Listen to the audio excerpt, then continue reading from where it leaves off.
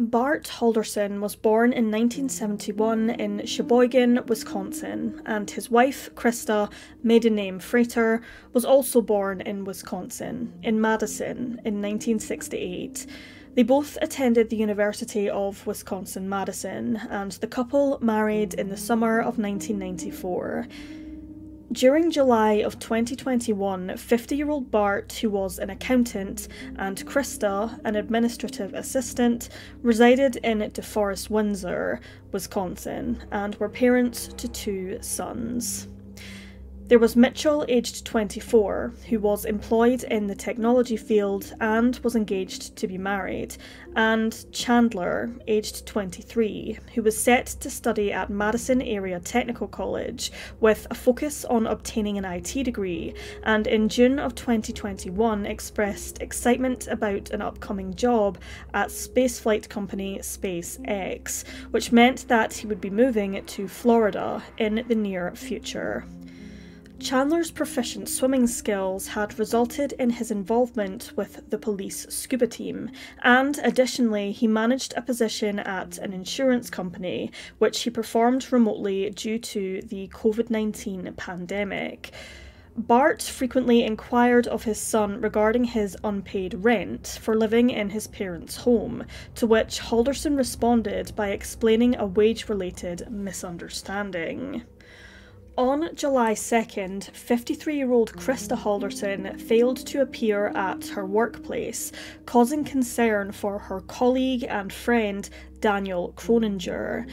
Struggling to establish contact with Krista, Croninger's call attempts went unanswered. Consequently, he visited the Halderson residence and encountered their son, Chandler. Chandler, who still lived in the family home, informed Croninger that his parents had travelled to their family cabin for the duration of the 4th of July weekend.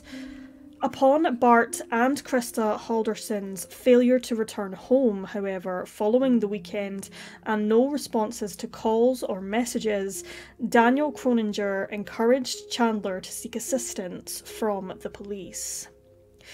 Chandler contacted the Dane County Sheriff's Office on July 7th to report his parents as missing. During his interaction with detectives, he recounted that an unfamiliar couple had supposedly given his parents a ride to the cabin. Investigations began, with concern growing for Bart and Krista as the hours ticked by. Chandler was seen knocking on neighbours' doors, asking them if they had seen his parents or knew anything about their uncharacteristic disappearance. Bart and Krista's eldest son, Mitchell, was eager to do as much as he could to help in finding his parents, and on July 8th drove up to the family's riverside cabin, located 3 hours north of Windsor. Upon his arrival, he regrouped with Langley County Sheriff deputies, and they began searching in and around the cabin. Their investigations found that the residence had been void of life and activity for quite some time. Unfortunately, nothing of significance came of their search. Like Chandler, the authorities questioned friends and neighbours of the couple, wishing to learn where Chandler Halderson was during the 4th of July weekend.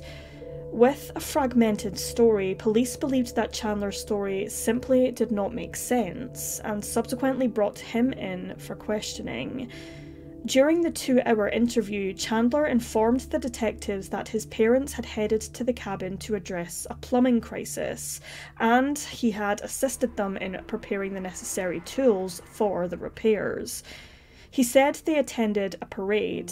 However, police found no evidence of such an event having taken place. A farm owner provided a tip to deputies, indicating that she had witnessed Chandler emerging from the edge of the woods on her property a few days prior to him reporting his mother and father as missing. Detectives conducting Chandler's interview were informed immediately. He requested a lawyer upon the fresh questions, and the interview was subsequently terminated. When deputies searched that area by the farm, they made a grisly discovery. They recovered human remains, which was identified as a male torso. Investigators immediately began procedures for testing to identify the remains. Later, more information came to light about Chandler's employment, education, and deception.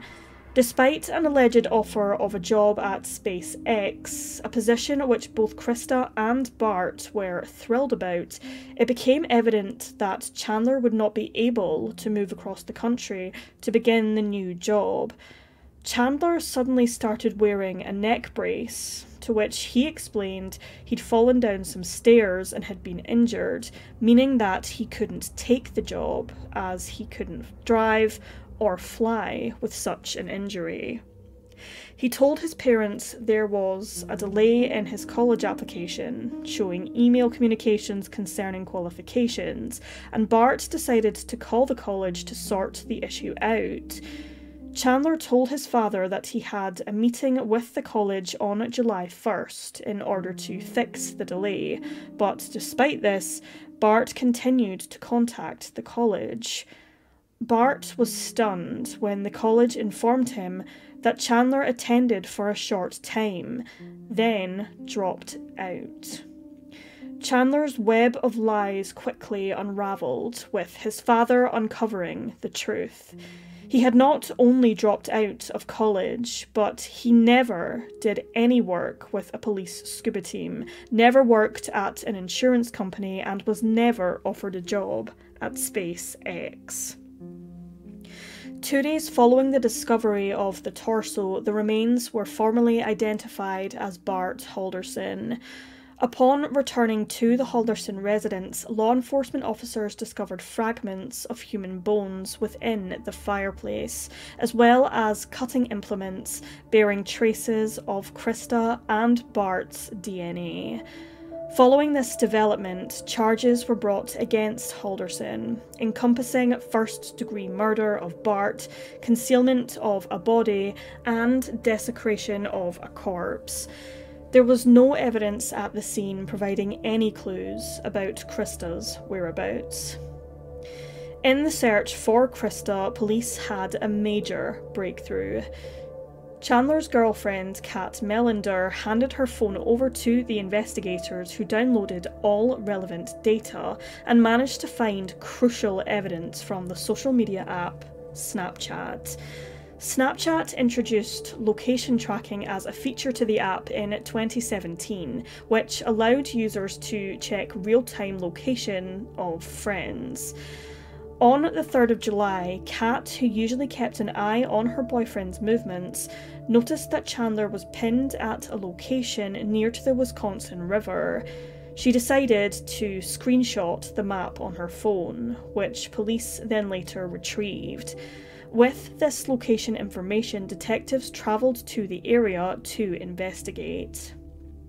On the 14th of July, another set of human remains were found. These particular remains were identified as legs, and they belonged to Krista.